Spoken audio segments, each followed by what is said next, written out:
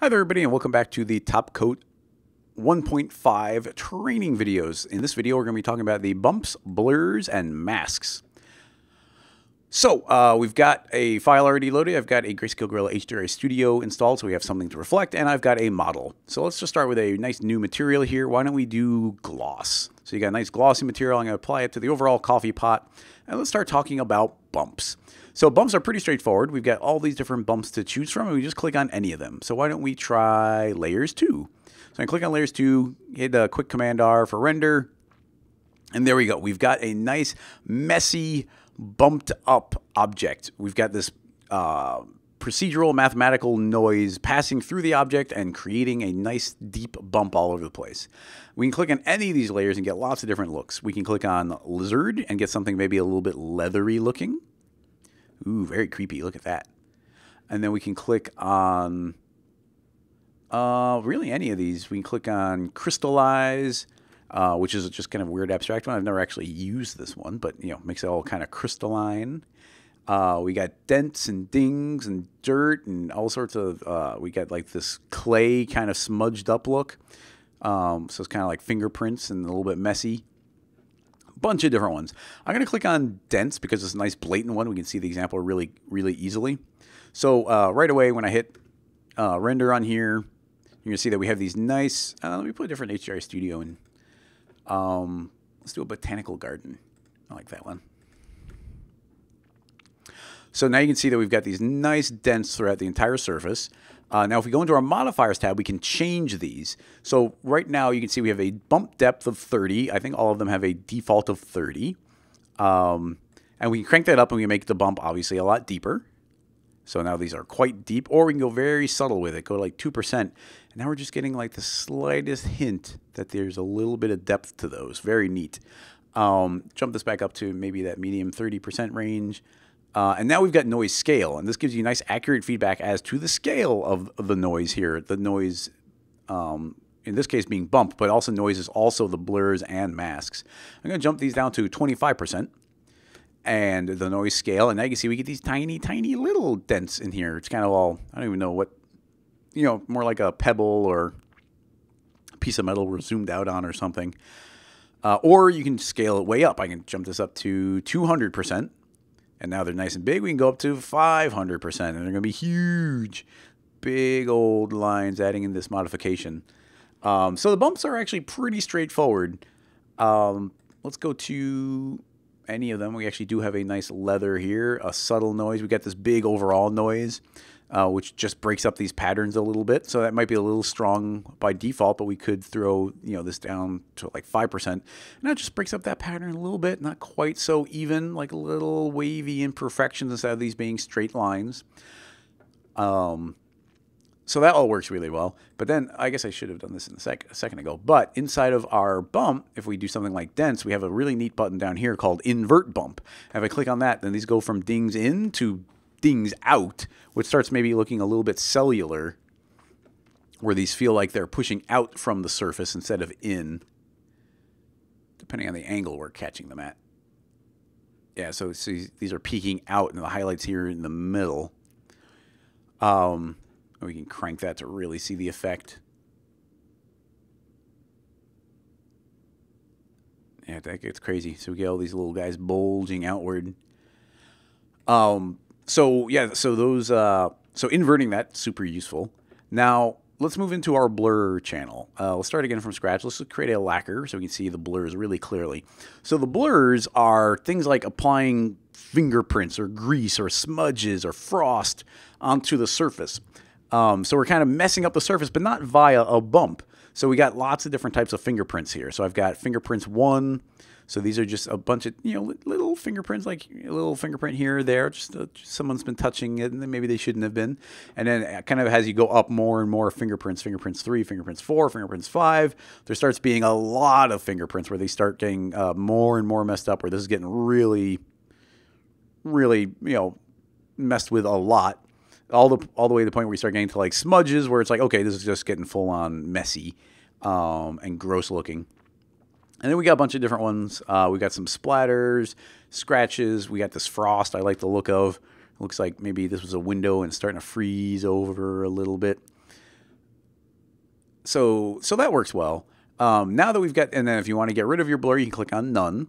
But now we can go into our Modifiers tab, and we can modify the way that these look via, well, first of all, our noise scale. So I can like double up the noise scale, and now these are twice as big. Now we get these big old spots where we can go to be half the size, and now they're going to be nice and tiny.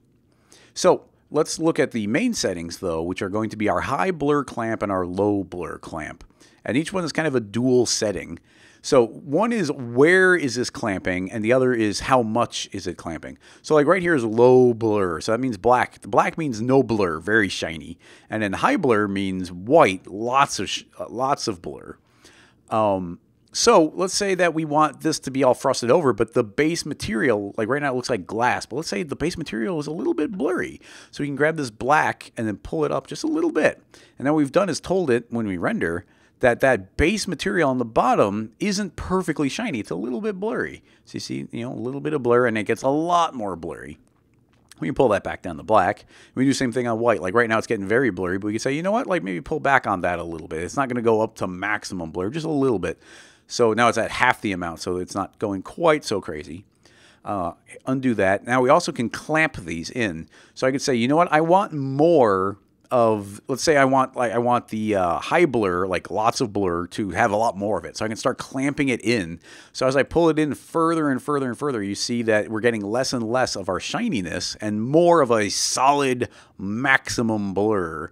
So you see that's just maxed out all of the blur. And we can, of course, do the opposite, where we start pulling in our low blur, and now we're just getting these little hints of the blurriest points.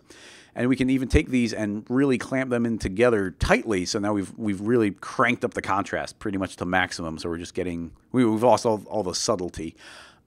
This will be more important in a second when we talk about another part. But I want to move on to masks. Mask allows you to see through one layer to the layer underneath it. So let's go ahead and set that up real quick. I'm going to create a base layer, and I'm going to create a chrome layer. Now, by default, we have it set to add, which always makes everything look a little bit more blinged out. But if we set this to normal, then that means we are not seeing through it. The chrome has no Fresnel, so we cannot see through it. So we could see through it by adding Fresnel or by making this layer partially transparent, so we see through the layer underneath. And why don't we make this a nice bright yellow so we can see when we are seeing underneath. And even let's add in some blur, why not? So we got a slightly blurry chrome. So now I've got my chrome selected. I'm going to go into masks, and we can add in different masks here. So let's add in sticker residue.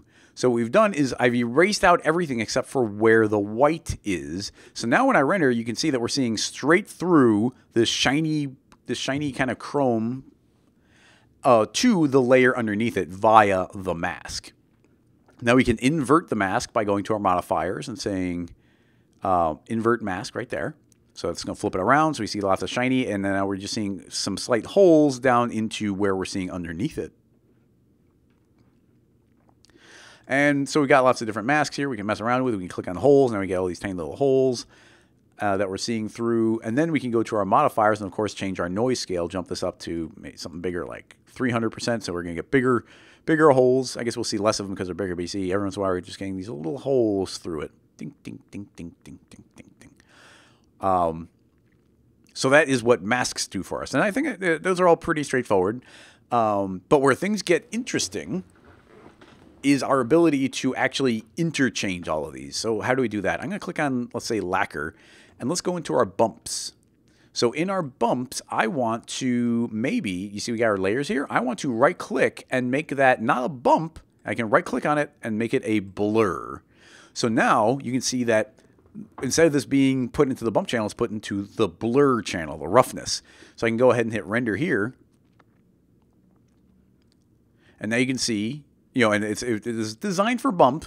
So now you can see, though, that this is nice and rough on the outside, and it gets shinier on these little pits. So that means we can go to our modifiers and be like, okay, it's backwards. So we can flip these around by pulling these sliders. And now you can see that it's shiny all over except in those pit areas. So when I hit render, you see, oh, look, we got all these nice little roughened out areas. And so that's a pretty neat look. It's nice little smudges all over the place.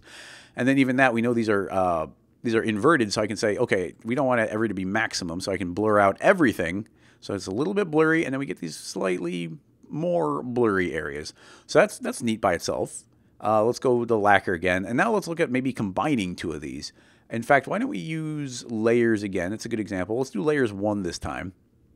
So I'm going to do layers 1. Let's even crank the bump depth and hit render on there. And let's see what we get. So now we're getting these really nice kind of layered effect where it feels like these are getting, let's zoom up a bit. See where it feels like we got this nice surface, but then it gets down, down, down, down, down, kind of like these little series of plateaus. So why don't we go into our our bump, and then right click on that same layer 2, and I'm going to add it to the blur channel as well. So by default, it's kind of backwards, backwards from what I want, where what's happening is it's very blurry. Oh, I clicked on the wrong one. I wanted layers 1, blur.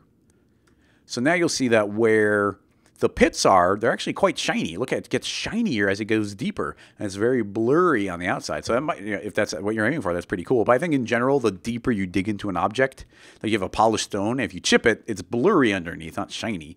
So now all we have to do is go to the modifiers again and invert those. And now, as these layers go down, we're going from maximum shininess to blur, blur, blur, blur, blurry as we go down. And of course, if we wanted to, we could clamp these. So if I start cranking up my high clamp to almost up at the top, then what I've said is I want to clamp that high blur as much as I can. So pretty much as soon as it starts going down into this pit a little bit, we get maximum blur. So combining these different layers is really kind of neat and fun. We can go back to lacquer. Let's go to blurs, and let's find a blur we like. What's a good example? We can go to even fingerprints. Let's do a crazier fingerprint. I'm going to click on fingerprints normal, so that's going to the fingerprints. Now I'm going to right click and also add it to our bump. So now it's also bumpy in the same place that the fingerprints are. It's almost like there's a layer of grease on top of it, so it actually pushes up or down a little bit. You'll see by default it's actually pushing down, so now we have to go into our modifiers and invert our bump. And we probably want to be very subtle with it. So there we go. Now they're all pushing out a little bit. So now we've taken that blur and added it also to the bump. Now something important to note is when you're intermixing these, make sure you add them to all the layers you want before you go to your noise scale. Because right now I could say, okay, that's cool, but I want the scale to be bigger so I can scale these up. But if I were to scale it up and then add in a blur, the blur will be at the smaller default scale. So just an important thing to throw out there. And now let's talk about the last one, which would be, of course, tinkering with our mask channel as well. And I just did this accidentally in another video. It looked really cool. But we can add in our cracks as a mask. But instead of doing that, why don't I right-click and add it to the blur channel? Actually, let's just try blur. So I've added this mask into the blur, and look at that. This, this just with one layer, it looks like, because all these cracks are blurry, it looks like this is a piece of cracked glass. I could also right-click on it and also add it to the bump channel. So now it's in the bump and the blur. So now you can see it's actually, I think it's pushing down, but it might look like it's pushing up. It'll be harder to tell until we zoom up a little bit. So we can go over here and maybe invert our bump. Yeah, I think that's pushing it down a little bit more. And now it's blurry. So now when I render, we should get kind of this nice cracked glass effect where it looks like we've shattered the whole thing. And that's just by taking a mask, and I never would have thought to make that a blur layer, but now it's combined in that really neat way, and it looks like this is like a piece of shattered glass. And it's all just noise-based, and we were able to apply it really quickly. So combining all of those in all those different ways gives you a lot more possibilities as far as, just mixing and matching. Just a lot of fun. There's a lot of different combinations that I've just kind of found accidentally, things that look neat, where like, okay, let's go into Chrome, and I'm going to go into masks, and I'm going to steal my galvanize, and I'm going to add it to my blur channel and my bump channel. And let's even, it's a little weird on the bump, but let's go ahead and maximize that a bit. And now this is just a chromed out material, but now every one of these little like patches becomes its own level of blur, so we get this very different effect. It might be a little bright right now, at least in the angle it's catching. So we could pull down maybe on the reflection amount.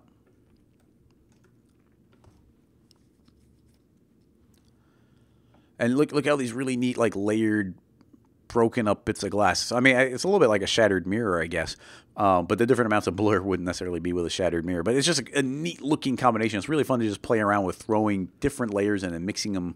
And all of this is without us layering up multiple layers, which we can totally do. And I guess it'd be important to note that I can do something like add a base layer and a lacquer. So we've just started that from, actually, let's add base, let's add lacquer. So it's a brand new material. I'm going to grab both of those, and I'm going to go into any channel. Let's go into bump, and let's grab something like dents. And now both of them have gotten dents. So there are dents in the base layer and dents in the lacquer layer. So you can add that to multiple layers at the same time. And it just stacks up really nicely. So I think that will cover it for bumps, blurs, and masks. I'll see you guys in the next video. Bye-bye.